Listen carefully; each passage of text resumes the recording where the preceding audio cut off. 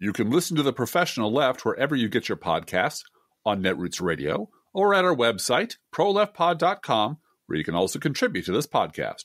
There's a PayPal button at our website, or you can mail us a letter and or contribution at P.O. Box 9133, Springfield, Illinois, 62791. This is the podcast for February 5th, 2021. It's not safe for work. Recorded live from the world headquarters of the Cornfield Resistance, where we think watching Vice President Kamala Harris wielding her mighty axe, Tiebreaker, was as cool as any Marvel movie. It's The Professional Left with Driftglass and Blue Gal.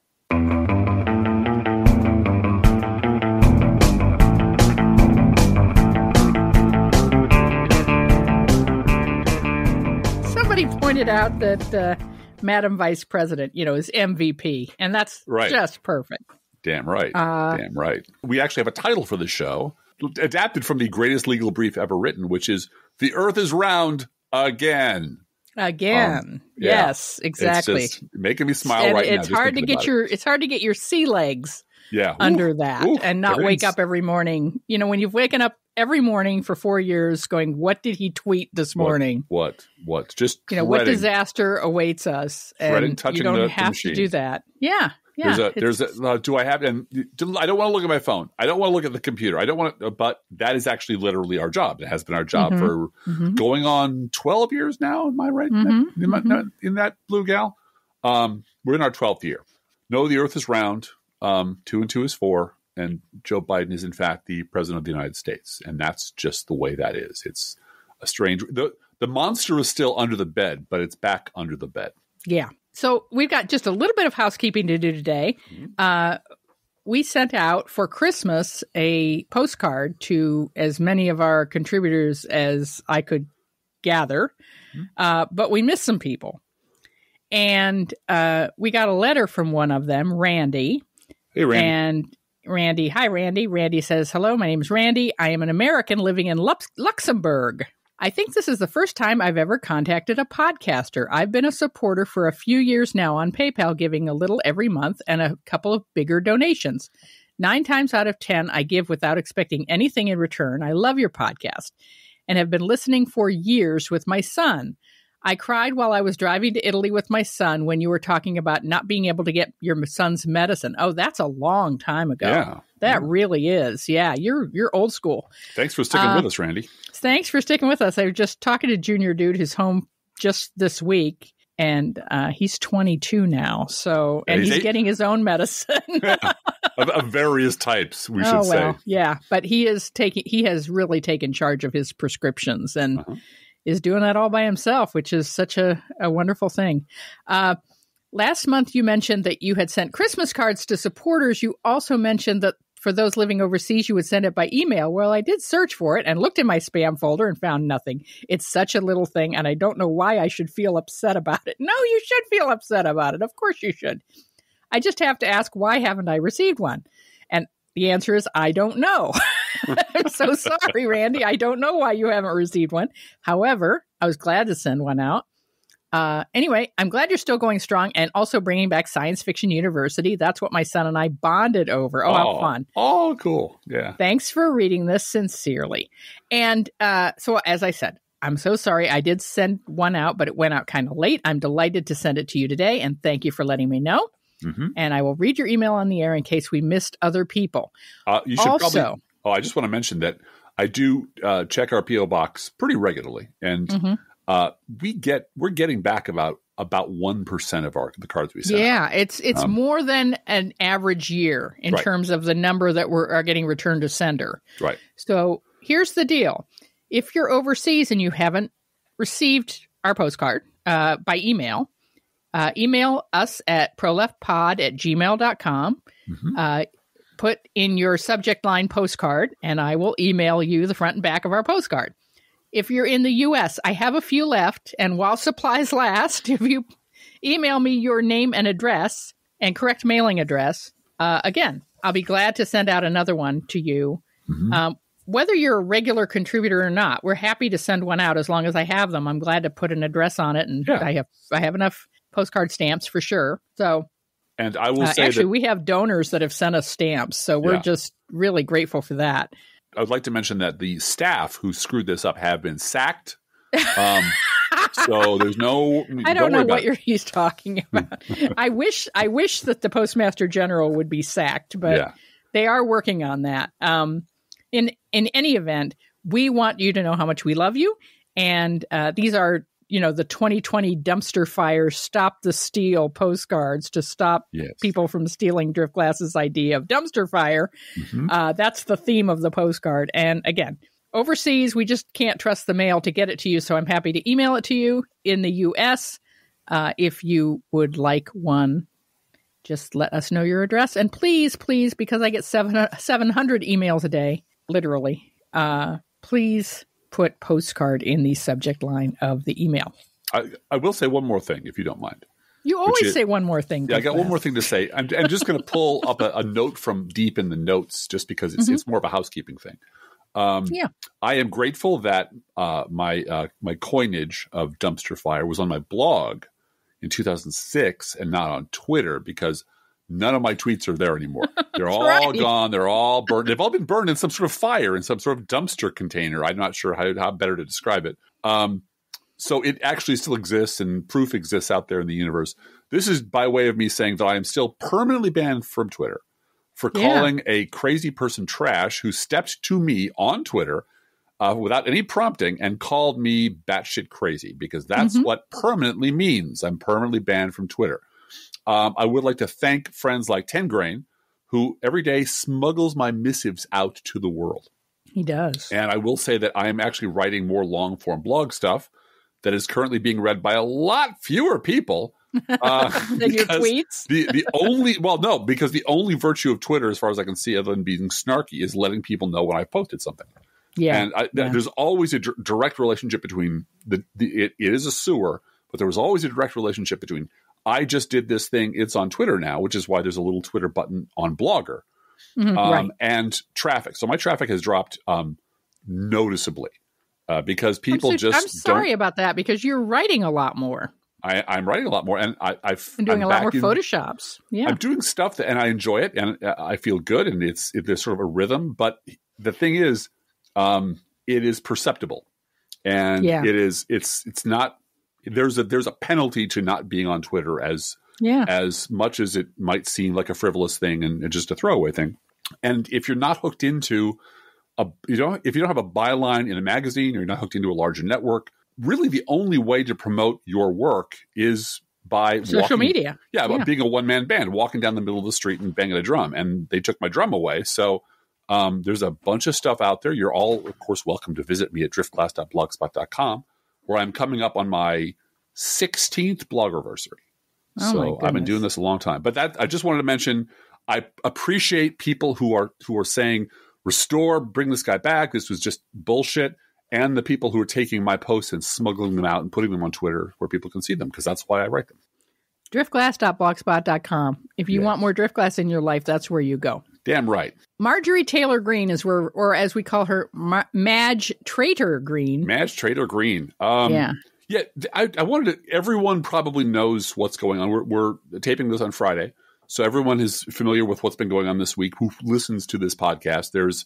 There was a great deal of drama about her future and would vote her take her out of Congress or take her committees away, etc. I'd like to start talking about how she used all the magic words from the Republican playbook that have always been used by Republicans like her to weasel out of accountability. And I picked out like 6 off the top of my head, but I'm sure there's more. But they're all in there, and you can just go through and check the boxes. First, whatever terrible things she had said don't count, because they were, and I'm quoting now, words of the past. And Republicans should never be held accountable for things they said in the past. May I interrupt you? Of course. And point out the quote of the day from Jim Jordan. Oh, see, I was having such a good day. Sure, rock and roll. Jim Jordan said today that everybody's done something in the past they're not proud of. Sure. And all of Twitter is like, You want to specify? You want to be clear about that? You want to? Yeah, and here's the thing. And just to amplify that thought, every criminal says, don't look in the past. Yeah, that's true. Every criminal says, don't look in my basement, because that's where the fucking evidence is. So, of course, and this is absolutely consistent across all time and space. This is why it bugs the shit out of me that there's a massive push to pretend that history began in 2016 because guilty people do not want you talking about their past. Right. And this is Newt Gingrich saying, if you take what I said yesterday and hold it against me today, you're lying. This was about healthcare. This was back when he was number one guest on Meet the Press, which is how. Well, he was talking about right-wing social engineering versus left-wing social engineering. Right. Yeah. And he got in big trouble and said, I didn't say that. If anybody tries to use that in an ad against me, la, la, la, backsies, it's inaccurate. Right. And this happens all the time. I said yesterday. This happens. Yes. This is why memory is our superpower, but it's also our curse, because there is an absolute tidal pushback against ever holding people accountable, especially in the media, especially on the right, accountable for the shit they said. Second, whatever crazy shit she may or may not have done, the liberal media is as bad or worse. Yep. So, hey, whatever, I might have said, assassinate Nancy Pelosi and Jewish space lasers, but the liberal media is so much worse. They lie all the time with their Jewish conspiracies and did I say it again? I'm terribly sorry. But that was in the past now, so that doesn't count anymore. I said that 3 seconds ago. It doesn't count. Right. And third, whatever she believed, it wasn't her fault. Because, and this is where the passive voice becomes so important, she was allowed to believe bad things. Because, you see, Republicans have no agency. They can't choose to stop listening to Fox News or turn off Rush Limbaugh. They have no control over what goes on in their tiny, mushy brains. All of this stuff is just things that happen to them. They exist in a reactive world where they control nothing, including the remote control. Fourth, cancel culture, because that's a magic word now.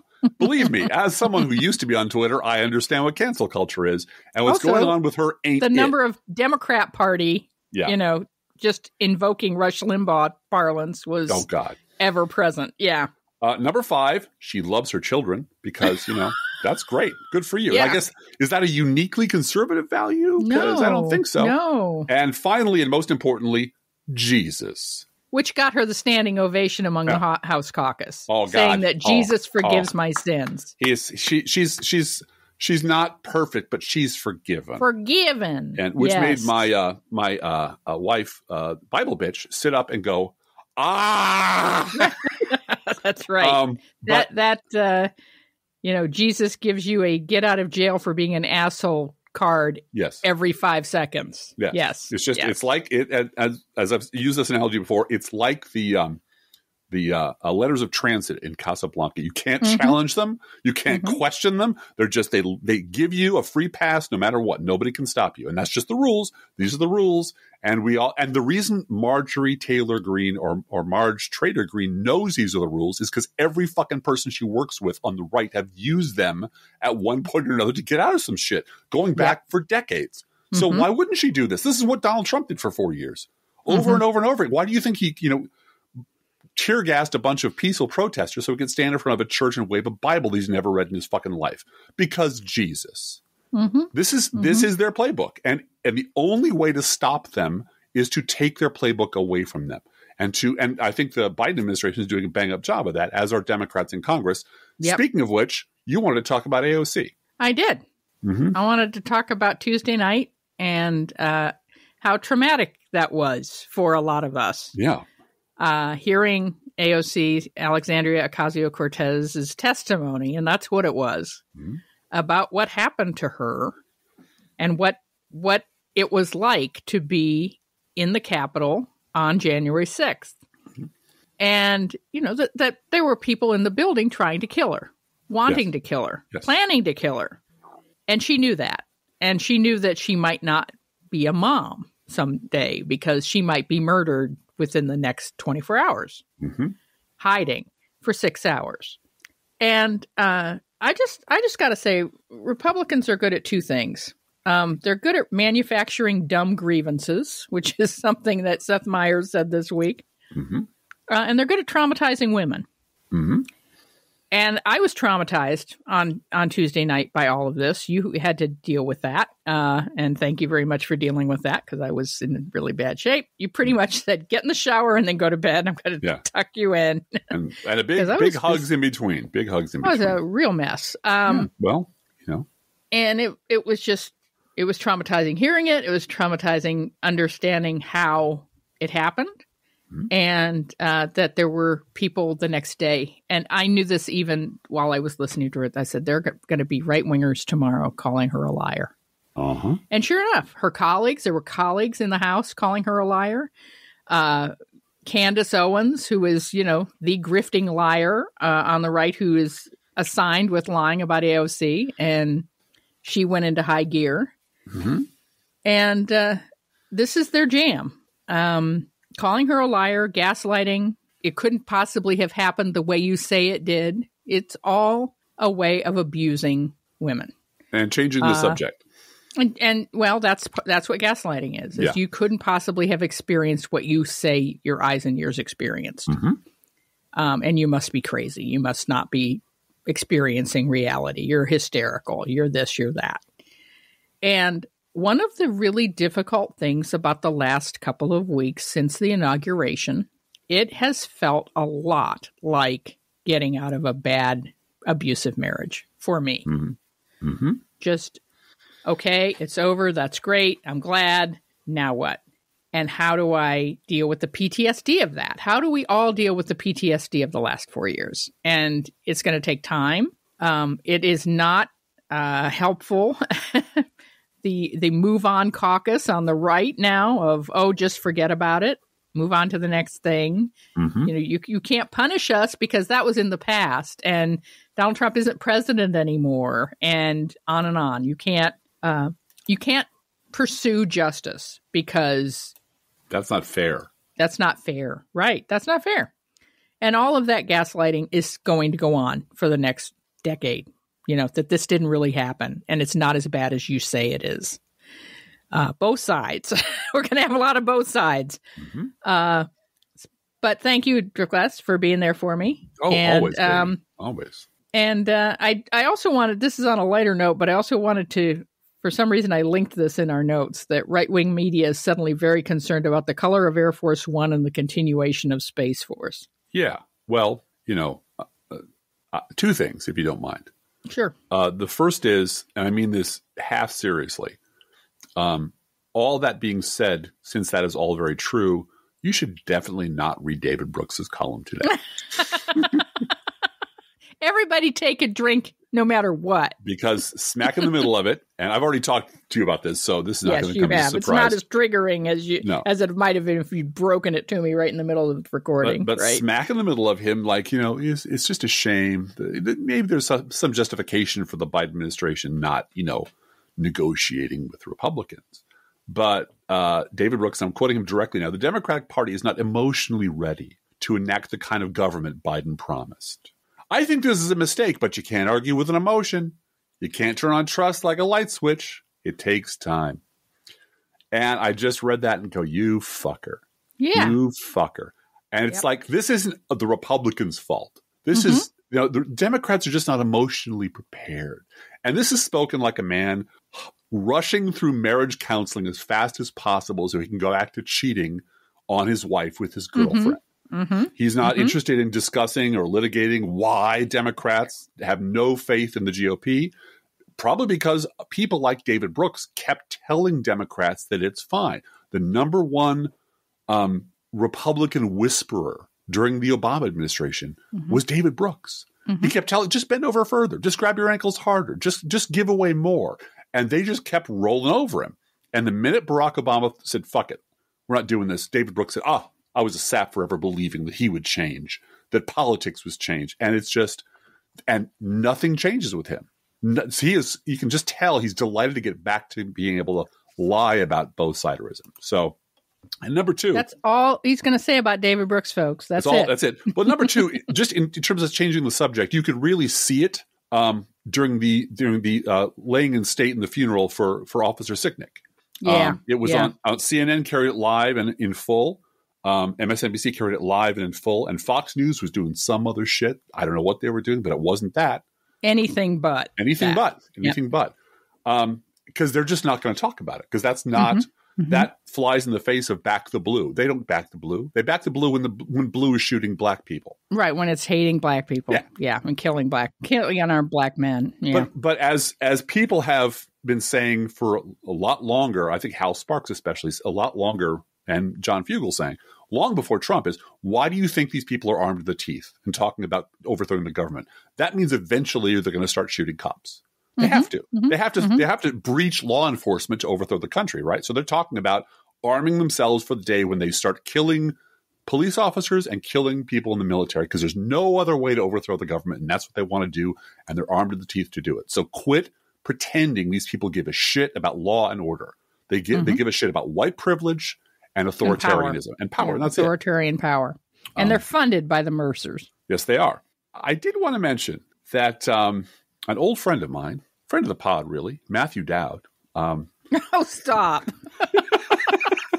Now, wait a minute. I want to pull back for a minute, because sure. I want our listeners to know that we have turned a page at this podcast, and we are not going to just talk about, we're not going to have hours on end of David Brooks and Matthew Dowd and all of Driftglass's bugaboos. No, that's why I have a blog. He has a blog, and B, there is not much new to say about these folks unless in the context of what we're already talking about, that is true, they appear in the news this week. Yes, and they did. And it just so happens that David Brooks appeared. He was talking exactly on the topic that related to me. And Matthew Dowd is shopping for a new gig for something. There's a lot of people shopping for a new gig. There are in media right now. There are. You might say they're in medias res. Yeah, well, and Matthew Dowd was ABC News political chief analyst, and he left. He's done. Yeah, he didn't say why. There's no mention of what happened or maybe why they parted company. Off Twitter that he sees no reason to be as engaged anymore. Twitter's no fun without me. So a bunch of people are leaving or changing gigs. Yeah, he's clearly he's not out of broadcasting. That's the thing. He's not out. He hasn't lost interest in shooting off his big dumb mouth on TV. He just doesn't want to do it at ABC anymore for whatever reason. So he's shopping for a new gig at MSNBC. He was on twice in 2 days this week. He's probably on this right week. now. Yeah, just this week. Right. He was on with his very close, good personal friend, Nicole Wallace. And then he was on with his very good, close personal friend, Chris Hayes, broadcasting from apparently a dirt cabin somewhere in the wilds of America. And he doesn't have a book out or anything. No, he's looking for a job. Yeah. And he was saying things that anybody could say. And but he's in the club, so he gets to go wherever he wants to go. Now, Matthew Dowd is most well known for running George W. Bush's 2004 reelection campaign, and for being ABC News chief political analyst for the past few years, and being completely wrong about politics pretty much all the time, and getting into Twitter fights with me, which Mr. Dowd would invariably lose and go away crying. That's true. That is true. It was bad, and he was dumb.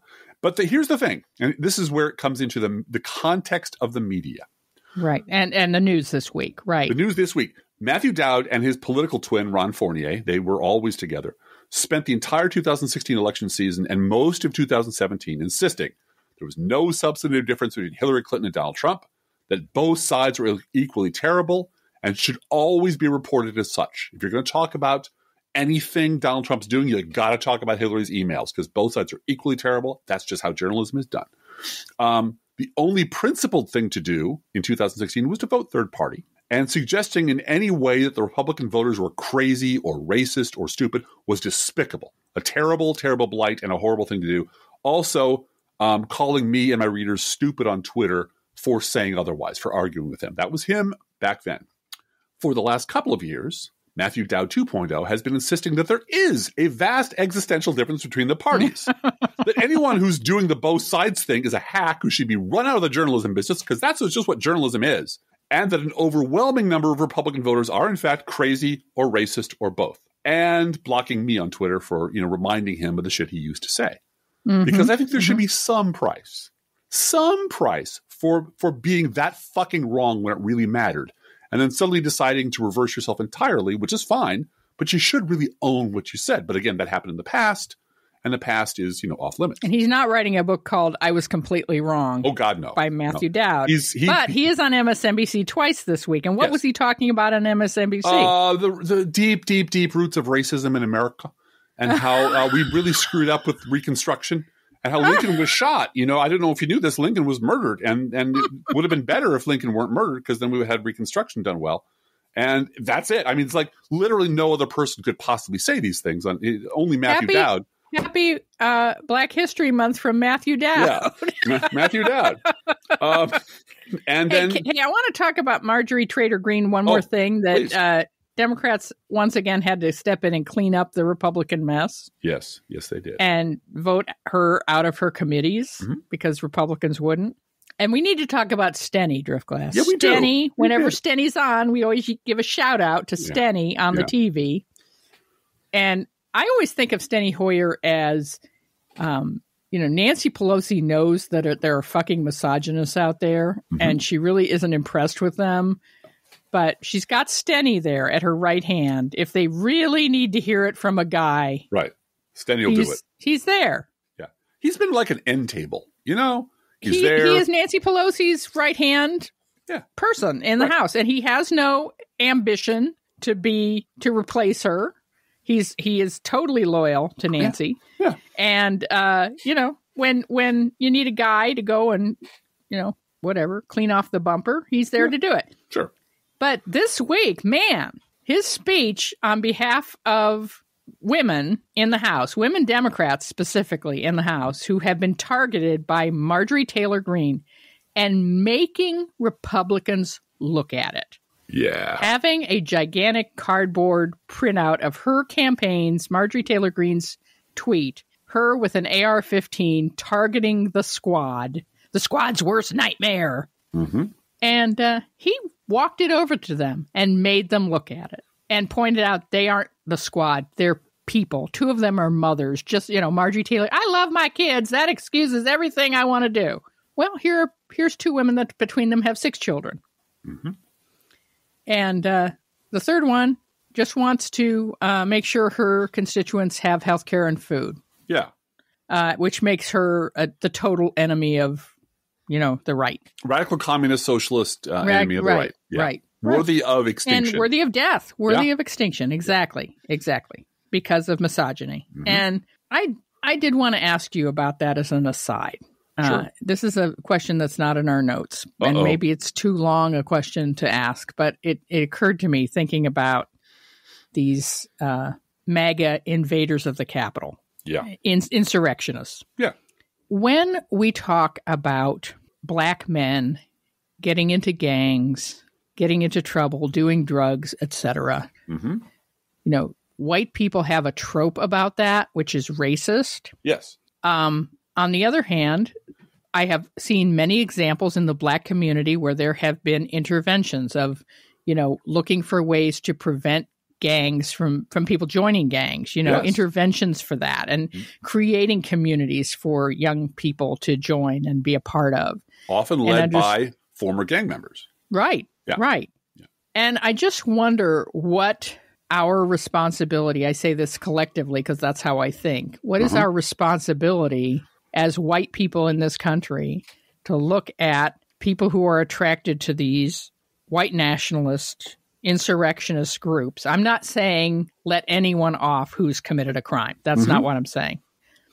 But how do we prevent that kind of, adoption? Because what we know is there's shitty fathers out there. Yep. In every race, there's a lack of community. There's a lack of economic opportunity. There's racism. On the white side, there's racism and violence and gun ownership and a whole lot of things. Mm-hmm. And I don't see it as my job to fix that. And I wonder if it is my job to fix that. Well, do you see what I'm asking? I do. And don't be a Nazi. We need to write jingles about that or something. Come up with some PA says, it's really not nice to storm the Capitol, folks. Nazi, hey, folks. Not cool is what it is. It's not cool. Yeah, we need Nancy Reagan to have Mr. T on her lap going, just say no to fascism. See, that's it. That's what I'm talking about. With Jim Jordan on her lap saying, just far be it from me to try to parse the differences between the two. I was briefly, a million years ago, involved in a program to do gang intervention. I worked for an organization that got jobs for ex-offenders. Mm-hmm. And one of their projects that I was pulled into because there was really no one else to do it at the time was this sort of complex gang intervention thing. I went to classes and I learned a lot of stuff and I met a lot of interesting people. And one of the keys was get people early and get someone in there who's been through the same experience as them, who they can trust and talk to them in, like I've been there. It's not quite scared straight. It's more like you know me. Yeah. I have these tattoos because I was in the same gang as you. I'm telling you right now, you gotta to save your life, save your life. And you need to help me repair the community because we have hurt the community.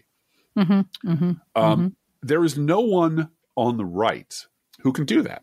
And the reason is simple. It's tragic. And the reason I say that, the reason I approach it this way is this is what, by and large, liberals have been trying to do since as long as I can remember. I mean, telling conservatives, you're going the wrong way. You're going to hurt yourself. You're going to hurt the community. You're going to hurt the nation you say you love. For God's sakes, please stop this. I've been doing it as far as I can remember since the 80s, since the 90s. Yeah. And it never worked.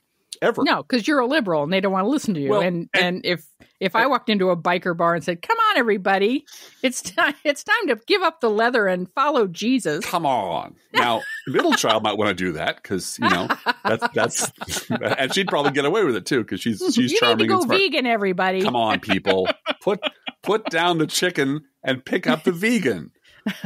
And the bikers would go, "She's adorable. Let's give that a try, guys." But the reason it didn't work is not necessarily because I'm a liberal, because everybody knows I'm a liberal. Because in most cases where I was doing it personally, like people I worked with or people I knew from work, I was persistent. I was a constant presence that they knew wasn't crazy and was well read and well versed in their own party and their own philosophy. I could quote Ayn Rand back to them. I could ask them why they don't know about the Powell memo. Things like that. And it didn't work. It didn't matter because, and they'd come and say this terrible thing and this terrible thing. And I'd say it's wrong. And then they'd go away and it would blow up in their face, say, "See, I told you." And they never fucking learned because they couldn't admit they were wrong. Before anything, they've been trained. You can never admit you're wrong. This is why, Marjorie Taylor Greene is so successful because she can't admit she's wrong. You can only admit that you're flawed and saved by Jesus. Second thing is there is no giant multi-billion-dollar media corporation among gang members telling them that anyone but us is lying to you. Right. That you can't listen to anyone. Anyone who tells you anything you don't want to hear is lying to you. And I have example after example in my file in my personal life where someone on the right, whether it's Peggy Noonan that one time or Kathleen Parker that one time, suddenly discovered because they said the wrong thing and they were attacked by the mob. They were their lives are threatened and they got a shit ton of email that you and I get all the time. You and I see this all the time. But they never saw it because they never told the wingnuts something they didn't want to hear. Right. And suddenly they noticed that, oh my God, where are these crazy people coming from? Well, you built them. You trained them to be this way. You trained them not to listen to anyone who tells them shit they don't want to hear. So intervention becomes impossible because the minute someone leaves Fox News to go elsewhere, they're dead to me. Yeah, they're dead to me. Right. What's her name? Megyn Kelly. Yep. Megyn Kelly. I was with a local pillar of the community, a rock-ribbed crackpot. Vince Foster was murdered, conservative, who's also a pillar of the community. And we're talking about this sort of thing, and he didn't really trust her anymore. I don't think she's on with me anymore. I don't think she's on my side anymore. I don't know. And he was like big on this guy named Tucker Carlson. I'm like, you're trading a hot blonde for this nebbish. Why? Because he's telling me the shit I want to believe, and she's not. So she's dead to me now. And he wants the institutional support and the gigantic microphone. Yeah. And she doesn't have, and that explains why she's so desperate to get back on the air. Right. So who's because she's nothing. Even with her, however many millions of dollars she got to go away, it doesn't matter. She doesn't exist. Well, her existence depends on being on the air. And if you're in a gang, what are the consequences of being wrong? Prison or death, or your family is destroyed, or whatever. What's the consequence of being wrong on the right? You in 2 years you get to do it again. Right. And you get a whole bunch of people. Or tomorrow you get to do it again. And a whole bunch of people around you who tell you you were never wrong. There are Jewish space lasers. You can trust me on this. Right. And 30 years of reinforced conditional behavior over and over and over again, teaching you should never listen to anyone who tells you what you don't want to hear. And that's where it grinds my teeth when I see people who were right-wing radio people who now want to pretend they're woke, and maybe they really are, who don't want to talk about how these people got this way. Right. Because the first thing you do is diagnose the problem correctly. And the reason they got this way was because of you.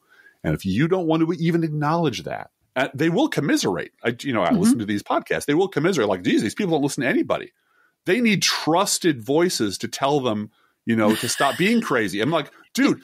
Do tell the one line. Tell them the one line from Charlie Sykes. I asked you to do it. Oh, which one line? The thing that not a lot of people know this. Oh yeah, not a lot of people know this. This is cracks me up. And I'm doing it. I'm only doing this because my wife is asking me. I asked him to mention this. This is because I listened to this stuff, and and remember, Charlie Sykes was Wisconsin's Rush Limbaugh for like 30 years. He is a trusted voice, but he told them that something they didn't want to hear, and suddenly he's dead to me. So the whole theory just falls apart because he was that guy, and then now he's not.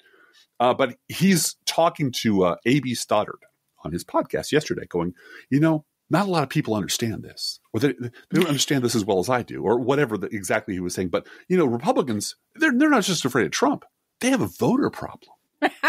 They have a base problem. The Republican base is crazy, and it's all over the country. And I'm not sure people know this, by the way. I'm not sure people really understand this. I'm like, you fucker, what do you think we've been saying for decades? And you've been calling us crackpots and lunatics and alarmists and telling us to shut up. And cancel culture. Yes. And you can't blame the voters. We've been heard that dozens and dozens of times. Yeah, you can't blame the voters, right? Well, and that was coming out of, to bring it all back to Matthew Dowd was saying, you can't call Republican voters. That's despicable.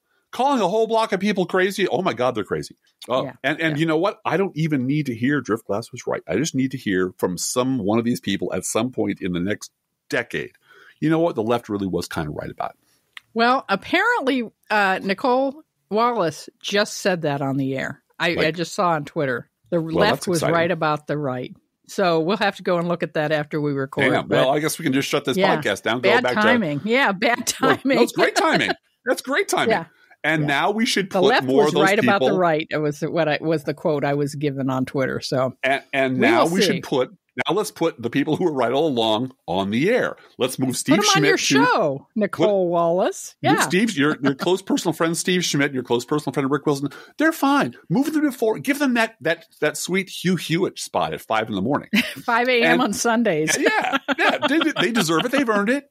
And put the people who are actually right all the time on the air. Now, admit, I don't have the dashing good looks of a Rick Wilson or the full head of hair or of a Steve Schmidt. No, you have both of those things. I do. It doesn't. I don't. And this is not me. It sounds like it, but it's not me arguing for my privilege. I'm a little blogger in the middle of the Midwest. But put some people on the air who are willing to say these things out loud and do it consistently. This should be the party line on MSNBC on the left on the lefty station. Now maybe it's breaking through, and I'd like to jump ahead on this if you don't mind. The good journalism versus bad journalism. Since we are talking about the difference between good journalism and bad journalism, in the context of what it means to our politics and our culture, there is a war right now over who gets to define the past. It's terribly important. Who gets to define the past? And interestingly enough, Driftglass is going to talk about two people that he doesn't talk about all the time. No. Yeah. Because I read things and they come across my desk. Our alert reader, Walt, sent along an article from The Atlantic by Peter Wiener. Now, Peter Wiener, if you don't know him, is a longtime Republican speechwriter, analyst. He wrote speeches for, I think, George W. Bush. He's a wingnut think tank guy. He's an unreconstructed Iraq war pimp, but he's woke, man. He is. You know how woke he is? He voted third party in 2016. That's how woke he is. So he's crazy woke, which means he should obviously have a job on The Atlantic writing about culture because he's just that woke. Now, I read his critique, his take on the Republican Party, and his basic take is exactly what we've been telling you about, that the Republican Party can still be saved because it really only the last 4 years are the problem. And he larged this column out. There's Star Trek references. There's like 19 paragraphs about Václav Havel. There's a bunch of shit about Edmund Burke. It really is like trying to put together a senior paper. It really is. Every reference you've read in the past month from every class is going to be in the paper. And I learned that the Czech Republic really was a land of contrast. Oh, my God. Which is exciting when talking about the Republican Party. But this is what you get when you pay woke Republicans by the word. Yeah. You get just blah, blah, blah, blah, blah, blah. But his basic thesis, when you actually go down, and I did this, and I'm actually going to work on the post and finish it later today, is the last 4 years are the problem. And there's a half a paragraph given up to, there were bad actors and things happened. That's gospel. Et cetera, that happened in the past. Really, let's talk about Václav Havel and Star Trek some more, because that's really where the meat of the issue is. And the Republican Party can still be saved if they turn a moral corner and recover their glory. But it really is the last 4 years, the last 5 years. And they won't say what they're going back to George W. Bush or going back to Reagan and Iran-Contra or going back to Nixon and Watergate. There is some sort of mythical perfection of, marginal tax rates and fiscal conservatism, of course, and nothing else. Have you ever really read Bill Bennett's Book of Virtues, Blue Gal? have you really absorbed that? Bill Bennett, that came out right around the time of the preppy handbook, I think. Well, and so that's over at the Atlantic. That is Peter Wiener on the Atlantic, because he's a neoconservative Iraq war pimp, and all of those people have to have jobs forever and ever. Right. Talking about the Republican Party with a very strict limitation on the time period. 4 years ago is when bad things happened. Before that, shit happened, but who knows? And why is he limiting it at 4 years? Because before 4 years, he was the fucking problem. Right. He was the guy who caused this, and he will not talk about it. He's not going to talk about that. That is not what we're under discussion today. It's an argument. But that's all in the past, Driftglass, and he's not perfect. He's just forgiven. These are words of the past. Now, you flip over to David Leonhardt in the New York Times. This is an example of good journalism. Covering the same predicate. Why is the Republican Party so hard to work with, and how come the Biden administration is learning the hard lessons of the past? Well, the past, according to David Leonhardt, when it comes to learning the Republicans will fuck you over if you give them half a chance, so you shouldn't really try to negotiate with them because they cannot be trusted, even though David Brooks is disappointed that we're not emotionally prepared to do that. David Leonhardt goes back to the Clinton administration and the budget deal. It was a 50-50 tie, not one Republican vote. You had to vote a tiebreaker. And, oh, my God, the Obamacare debate. Oh, my God. He goes back 30 years or so.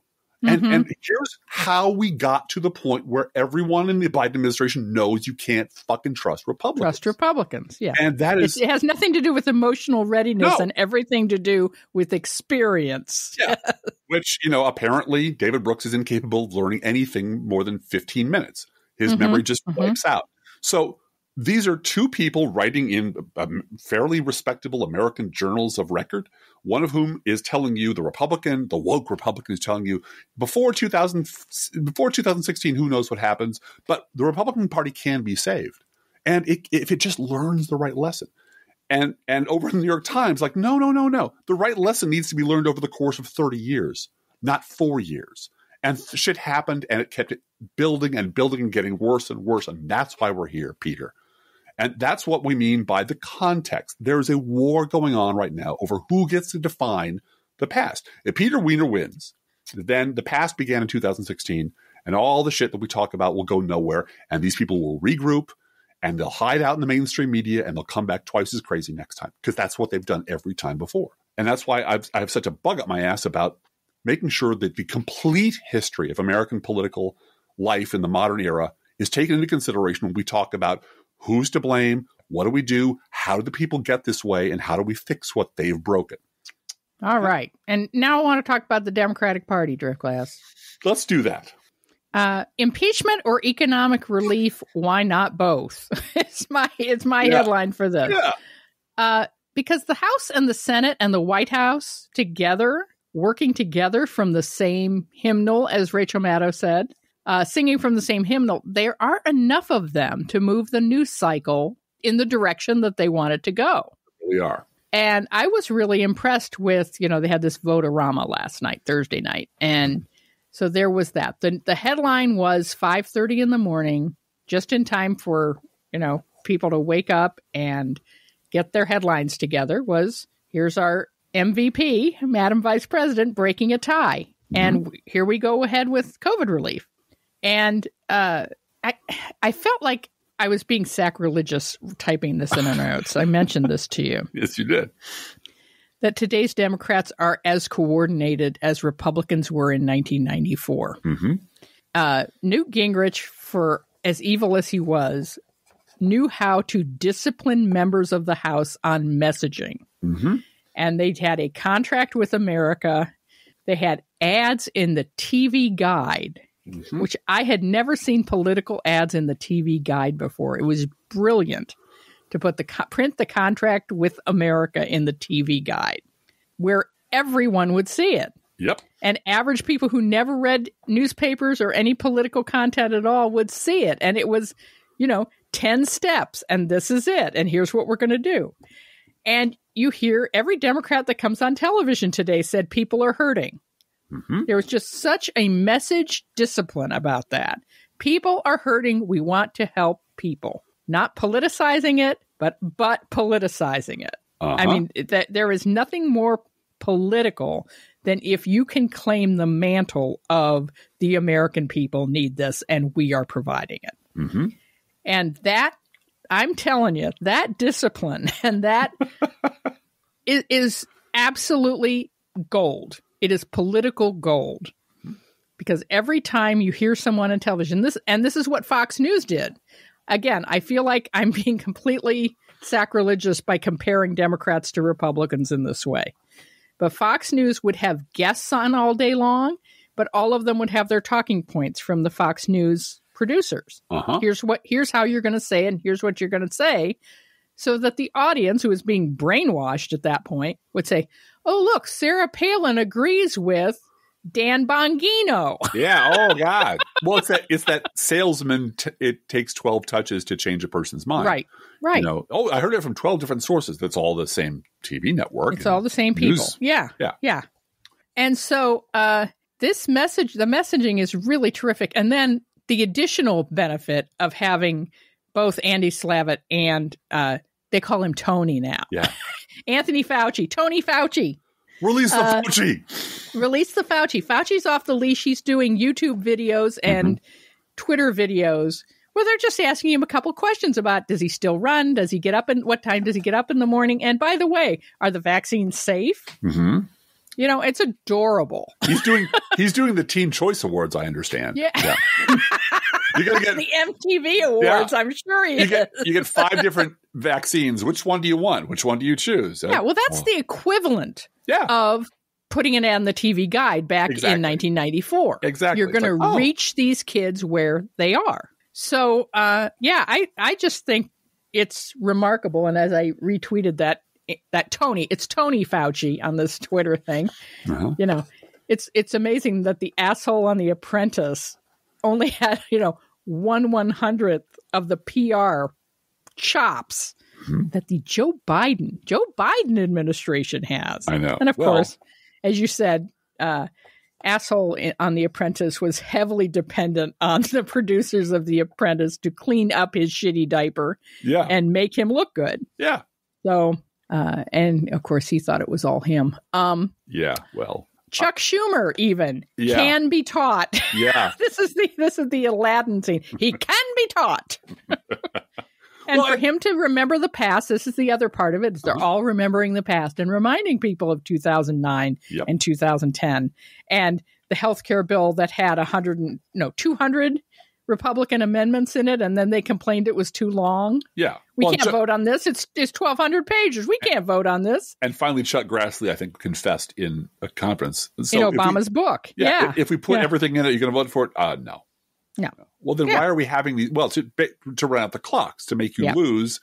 And it's like it never occurred to anyone in the Republican Party that losing meant millions of people going without health care and suffering. It didn't matter to them. And millions of people, and taking this shit away, threatening to take it away, was putting people in this house, my wife and our family, and millions of people across this country, traumatizing women. Yes, it was. Over and over again. Over and over again. And it didn't occur to them that fucking us over and putting our lives in danger would be, a bad thing. And would permanently radicalize us against them to where every midterm is critical. Mm-hmm. Yes. I've heard so many people, and I don't want this to be as some people say, it's just that I don't want to quote people in my personal life that I talk to, but deep background. Just call it deep background. Deep background, saying, we got to win the midterms. 2022, we got to win the midterms. And it's not just my crew at Crooks and Liars. It's people, just average people that I'm talking to. Oh, by the way, we got to win the midterms. And I thought I was going to have to fight for that. I thought I was going to have to say, translate my excitement about that to people and make them do it. And that's not the case. People are geared up for this already and realize that every election matters. Mm-hmm. And part of it is PTSD from Trump. They are never going to go through 2016 ever again. And conservatives and Republicans got what they want. They made liberals mad. Congratulations. We're done with you. But we do have to talk about our own congressman. We do. And I think we should start by pointing out that every single Illinois Republican congressman disgraced themselves this week by voting to Marjorie Taylor Greene to keep her committee assignments, the new face of the Republican Party. This includes our two local representatives, Rodney Davis and Darren LaHood, and the great white hype, Adam Kinzinger. If you own a newspaper or a television set or read or if you read a newspaper or if you're near a window where something is playing, you know who Adam Kinzinger is because the collective American political press just gave him the microphone this week to talk about how, you know what, you got to stand up to these guys. Republicanism we're the party of Lincoln, and we got to get doing the Lincoln stuff again. And I'm going to tell you right now, I'm a serious man, and I'm standing up to these guys. And of course, if you read his comments deep into his ad, which is a 6-minute pitch for running for president or the Senate or something, is, do we want to be like the left and go backwards? It's like, oh, fuck you. Yeah, but you know what? Yeah. When he votes with Trump 96% of the time, and when push came to shove, when you could actually put your vote where your those pretty words are in your mouth hole, he crapped out. He chickened out. He voted for her to keep her committee assignments. He did. And so did Liz Cheney. Can you believe that? Of course I can. Yes. Because this is we don't exist to them at all. They live in a bubble where the original title for the show was chaotic evil versus lawful evil. Yes, that's right. That's right. That's important to point out. The difference between Liz Cheney and Marjorie Taylor Greene is lawful evil versus chaotic evil. And someone pointed out to me, and Mitch McConnell's neutral evil, because he doesn't care. Either way is fine with him. As long as it's evil, he's okay. One of them wants to wreck the country slowly by legally enabled means, and one of them wants to destroy the place because Jewish space lasers. But they're all the same party. They're all, and they have to. And if one of them leaves, the other one loses. So they can't, quit each other, because then that's right. She's got to have a Republican on those committees. That's what she wants as leadership. Right. So Liz Cheney wants a Republican vote, even if it's crazy, is better than no vote on those committees. Right. And as we've been saying on this podcast almost since the beginning, never underestimate how much conservatives hate this country. Yeah. Just a couple more notes on impeachment. Trump once again has the attorneys he deserves. Yeah. They are not able to type the words United States in the heading of their response to impeachment. Also, their response was full of legal errors as well. Trump has a literal mob lawyer now, David Schoen, who is trying his level best to remove evidence from the impeachment trial. Yeah, we don't need evidence in a trial. He said that showing videos of the attack on the Capitol would be divisive. Yeah. So please don't show evidence, because that would be harmful to my case. Well, and to be fair, those things happened in the past. Yes, Therefore, they don't count anymore. And you know what else happened in the past? Donald Trump's presidency, which Donald Trump does not want to admit is the case. No. And so there's a conflict now between those who want to argue that you can't impeach Donald Trump because he's no longer president. Of course, you couldn't indict him because he was president, so neener. But he wants to insist that he is still the president, that he's the 45th president of the United States, and that's all I am, and that's everything I am. And never mind everything else. I am currently the 45th president of the United States, and that is going to harm his defense. Well, and the reason he has the can't afford a spell check lawyers now is because his other 5 lawyers quit. They did. After he demanded that his defense focus on his gigantic lie that the election was stolen, which they wouldn't do because even though they were third-tier assholes, they're not that stupid. Yeah. Right. You want to talk for a minute about Lindsey Graham's FBI bluff? Oh, please. After you. He insisted that if you're going to bring witnesses to this trial, he's going to call in the FBI and we're going to have more evidence brought in. Yeah. And you won't want that, will you? Right. And everyone was saying, bring in the FBI, Lindsey, come on. As if 80 million Americans simultaneously said, don't threaten me with a good time, Lindsey. Right. Exactly. Exactly. Shall we do a quick news roundup? In national news, we're going to talk about the Bidening. This is a really good story. Biden this week increased the cap on refugees entering the United States to 125,000 from Donald Trump's reduction. He had reduced it to 15,000. Yeah. Today is a good day, said Representative Ilhan Omar. And the United Nations High Commissioner for Refugees, which is one of my favorite charities, by the way, UNHCR, works very hard wherever possible to keep refugees in their home countries so that once the war or the natural disaster or whatever is over, they can go home. They can rebuild and go home. And it's much less disruptive to their lives. It's not always possible to do that. Right. But wherever it is possible, they work very hard to do that and to help them rebuild their lives and bring them back to as much of normalcy for them as they can.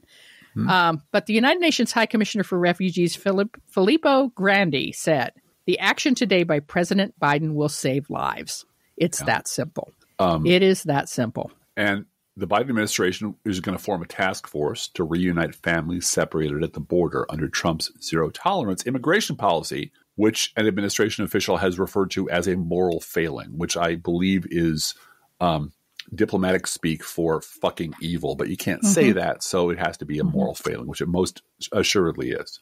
The Senate confirmed Alejandro Mayorkas as Secretary of the Department of Homeland Security, the first Latino and immigrant to lead DHS. Despite opposition from Senate Republicans, Mayorkas secured enough votes for confirmation by a 56-43 vote. The Department of Homeland Security has not had a Senate-confirmed secretary since April of 2019, when Trump fired Christian Nielsen. Oh, geez. May we also say that the Transportation Department has a new secretary, Pete Buttigieg. Pete Buttigieg. Yeah, the first openly gay secretary, cabinet member. And so that's terrific also. He's already talking high-speed rail, people. Yeah, which I'm very much looking forward to. I want to be 90 minutes to Chicago. Let's just put it that way, period. That's already being built. I'm excited about that. That's an Obama thing. Sure. Thanks, Obama. Thanks, Obama. Actually, it's an Obama and Dick Durbin thing. He's been really that's Dick really Durbin. focused on that. And I hope they're going to change the name of the Springfield station to Biden, because that's where Biden was announced as the vice presidential candidate, was here in Springfield. Yeah. Speaking of Joe Biden, his administration reached a $231 million deal for 8.5 million at-home over-the-counter COVID-19 rapid tests, which is a blessing. Yes, it is. As I said before, Biden released the Fauci to be everywhere. He is everywhere, and it's wonderful to see.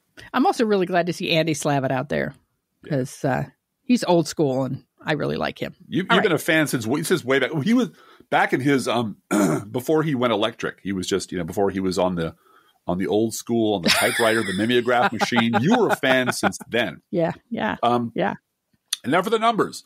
78% of Americans support the $1,400 stimulus checks Biden is calling for, including 90% of Democrats and 64% of Republicans.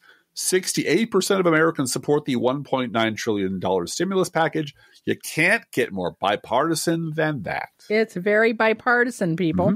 Mm-hmm. Representative Kevin McCarthy can't even pronounce QAnon anymore. He doesn't even know them. He said there are some sort of volunteer organization, like a coffee boy, I think, kind of thing. Mm-hmm. I'm not sure. Democrats are proceeding with their plan to bypass Republicans and approve the $1.9 trillion coronavirus package on a party-line basis using reconciliation. Vice President Kamala Harris cast her first tie-breaking vote in the Senate this week, clearing the plan, the COVID survival package of GOP obstruction in the Senate and sending it to the House for a vote. The difference between boots on the ground and the high castle. Yeah. Republican governor of West Virginia begged Joe Manchin to abandon fiscal responsibility. Governor Jim Justice, Republican of West Virginia, told Allison Camerota, if we actually throw some money away right now, so what? We have really got to move and get people taken care of. Uh-huh. And West Virginia has done a remarkable job of getting nursing home patients and staff immunized against COVID. They're number one in the country right now for every single nursing home patient in West Virginia that wants a vaccine has already had one. Mm-hmm. And they did it by using local pharmacies. Yep. And also the National Guard. They use the National Guard to go into nursing homes and get people immunized. So, well, I understand, this is not in our notes, but I understand that the Biden administration has called for either 1,000 or 10,000. I know I'm off by an order of magnitude of troops of U.S. military to assist in the production of. And that's coming out this afternoon while we're recording this. I know that there are going to be people in the military giving a press conference on Friday afternoon. Well, and the mantra is go big and go fast. Go big and go fast. Yep. If you are down with that, exactly. And I loved hearing that phrase. That's just great. Shock and awe. It's got to be that fast. It's got to be that big. And if you are a Republican and would like to get on board with doing this big and fast and now, great. But if you're not, fuck you. Because April is coming, and then comes June, and then comes the 2022 election, and you're now out of a job because you didn't stand with the American people. You stood on the side of Marjorie Taylor Greene. Well, remember when the Obama stimulus package was passed and all these Republicans who didn't vote for it stood with big checks? Big old checks, yeah. That money just appeared out of nowhere, but it has my name on it now. So look at me. I'm wonderful. Yeah, they believe me. Believe me. The people who served in the Obama administration have learned that lesson.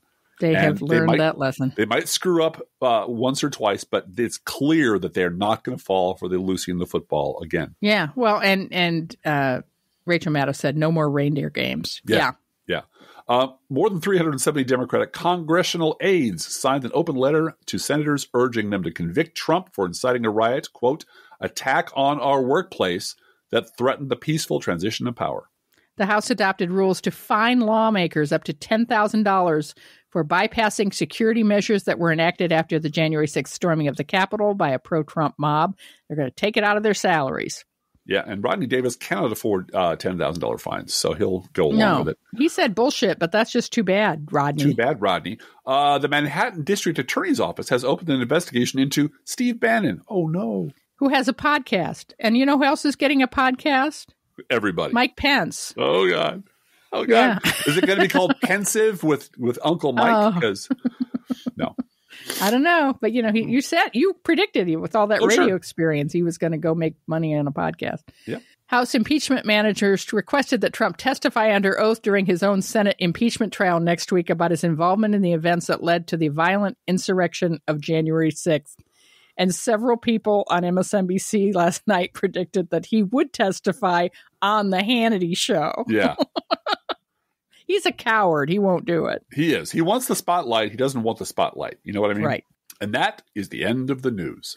Each week, we post to our Facebook page and website an Internet Kitty sent in by you, the listeners.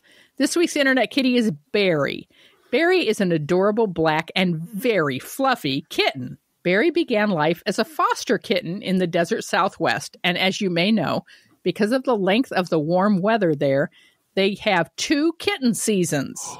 When the second round of kittens come along, often the mom cats aren't always up to full strength, so their second litter of the year can be weaker than the first. Barry was one of these second litter kitties. Barry was slow to put on weight, but in October of last year, she was finally big enough to be spayed and put up for adoption, and she was adopted. Her foster father, Jim, writes, "Thanks for helping to publicize the plight of shelter kitties.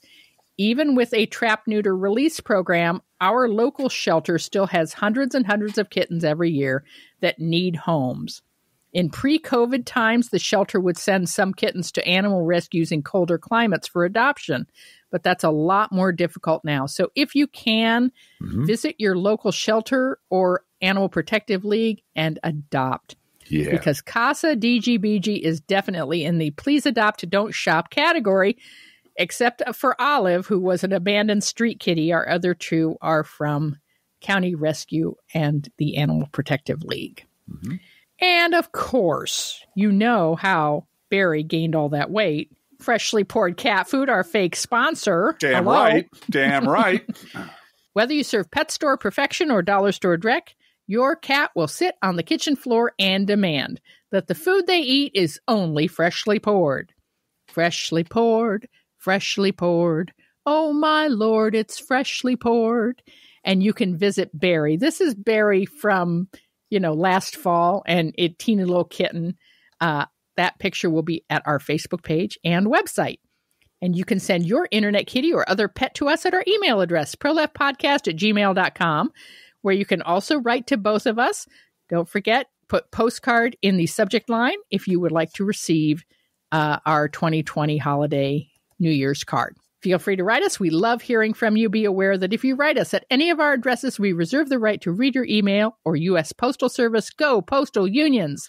Letter on the air unless you say otherwise. Hashtag Save the Post Office. Don't forget our gourmet coffee guideline. If you can afford to buy an espresso-based beverage for yourself, buy one for us. This is not charity. This is our job, and it's a labor of love. Approximately 1% of our listeners support this podcast with a contribution, and you can too. See our website, proleftpod.com, for details.